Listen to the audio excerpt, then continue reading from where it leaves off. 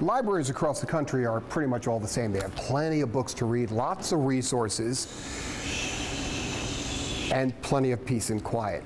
The Ossining Library has all that and so much more, with all the programs they have and the Words and Music concert series on Sundays. Looking at your childhood face. The Ossining Library is not just the library. Out of that one guitar, it's all in the palm. It's like muting strings and dynamic. It's developed into a full-on cultural center. Ground control to Major Tom. Commencing countdown, engines on.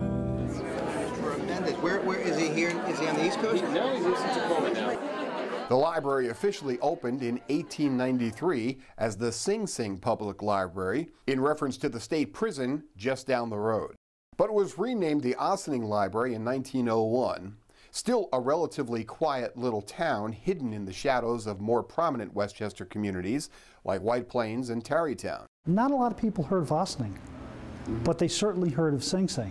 Actually, Ossining didn't become vogue until Mad Men, when the TV show Mad Men with the character living in Ossining now. I'm a huge fan of that show. That must be why I keep getting drawn back into it.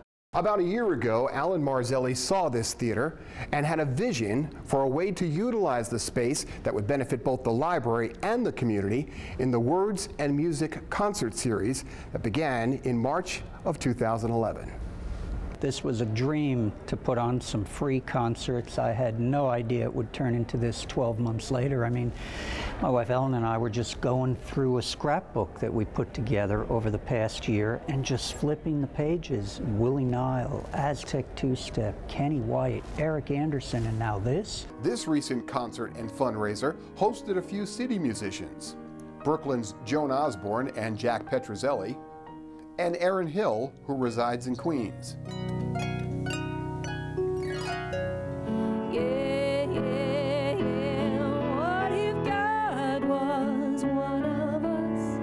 Great to play these small theaters in these small towns. I mean, I grew up in a small town in Kentucky, and to have the opportunity to see music in a space like this, you know, would have been great. We never had anything like this. It was all sort of community theater and school productions and stuff, and there really weren't any, you know, national touring artists who came through. So it's great to be able to raise money for something where people in this small community can, you know, have this be part of the fabric of their daily lives. Especially now with the economy the way it is, the first thing to go often is music or the arts.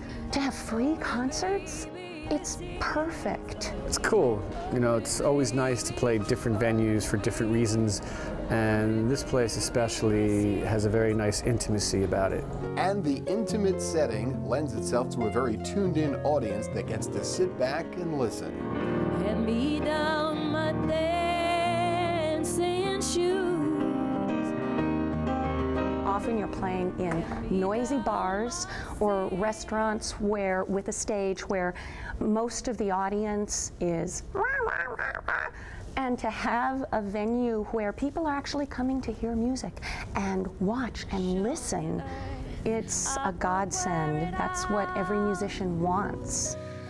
This sold-out event was used as a fundraiser, and the money raised will allow for 6 free concerts next season beginning in March. By bringing in high-profile musical acts, it calls attention to all the other great things going on. And there's cultural programming, film series, classical concerts, there's a jazz series, there's all kinds of things going on. So the next time you're in a public library and you feel the need to tap your feet and get your groove on, check out the cultural center that the Ossining Library has become, and you'll catch some high-level performances in a very intimate setting. This is where we start.